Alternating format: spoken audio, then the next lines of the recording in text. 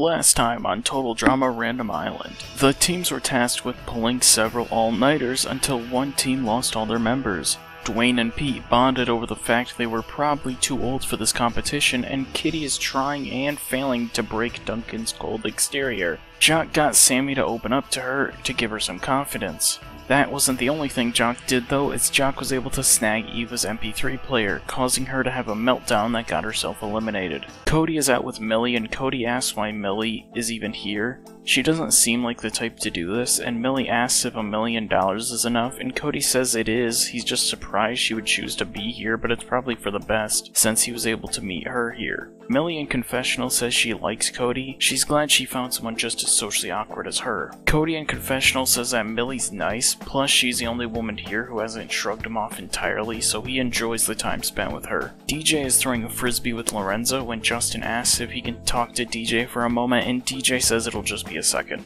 Lorenzo in confessional says that it's not enough he hogs all the babes to himself, he also has to go after his only friend on the island. He would totally get Justin voted off if everyone wasn't worshipping the ground he walked on. Dwayne asks Duncan if he is hungry. He brought him something from the cafeteria, and Duncan asks if he has tasted the stuff. He'll pass. Kitty goes to Dwayne and says that he isn't having any luck either, huh? Dwayne agrees and says that he doesn't understand what Duncan's problem is. Spud says that he's probably just pushing them away because he has a broken home life or something. Kitty is shocked and says that it's strangely profound from him, but Spud has already gone back to rocking out. Chris welcomes the teams to the next challenge. It's the old-fashioned game of dodgeball. The first team to win 3 rounds win immunity. Now go and choose which 5 you want to put in. Jacques says that Duncan can sit out a round or 2 to get some rest, and Kitty volunteers as well as Pete and Dwayne.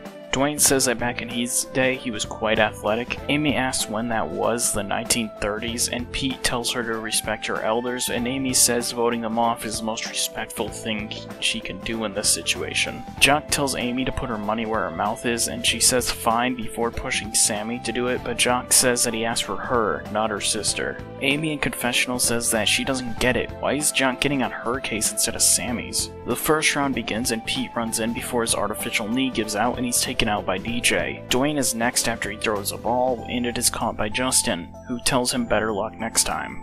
Dwayne says in confessional that the handsome man is very polite. DJ tells him good job, but Lorenzo says he can look twice as cool before running in and immediately getting hit by Jacques. Owen is able to get Amy out as well as Kitty. Jacques is able to get every one of the screaming Gophers besides Cody out. Jacques runs in to try to end it but sprains his ankle, and Cody is able to get him out, giving the screaming Gophers 1 point.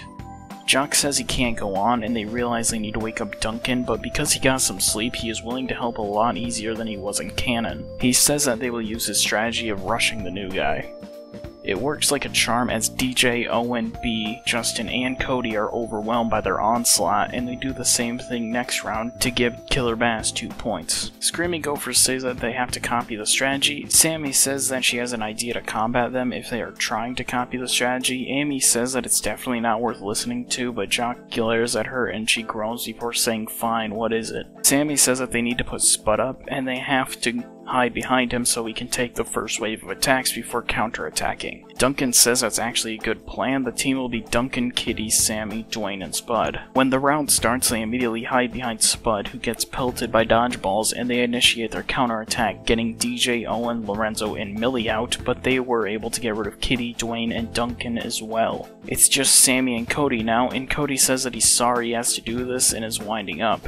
Samey in confessional asks what Amy would do in this situation before realizing what she has to do. Samey asks if he is really gonna hit a poor defenseless girl, and Cody freezes up before saying that that's the point of the game, and Samey says that he's some gentleman alright if he's willing to hurt a girl. Cody freezes up, not knowing what to say, before Samey grabs a ball and hits him with it, giving Killer Bass the win. Lorenzo goes over to Cody and tells him that he has one way out of this embarrassing situation: vote with him.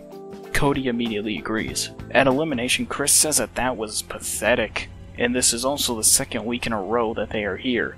You've all cast your votes, and here's who is safe: Lorenzo, Millie, Blaineley, DJ, Ella, B, Ellody, Owen, and finally, with a vote of 6 to 4, Cody. You are out. Cody's eyes widen, and Chris says, sorry bro, the votes don't lie. Lorenzo is also in shock, saying that this should be a tied vote, but Chris says that someone must have flipped. Sorry bro. DJ looks away ashamed. Millie says goodbye to Cody, and Cody tells her that the little bit of time he spent with Millie has been some of the best time he's spent with anyone. He will definitely talk to her outside of the game when she wins the million. Cody leaves, and in confessional, DJ says that he can't believe he betrayed his buddy, but he promised Justin he would join his alliance earlier. And that's that for episode 3. What did you think? Question of the week: who do you think is also in Justin's alliance? I'd love to hear your thoughts, and I'll see you all next time on Total Drama Random Island.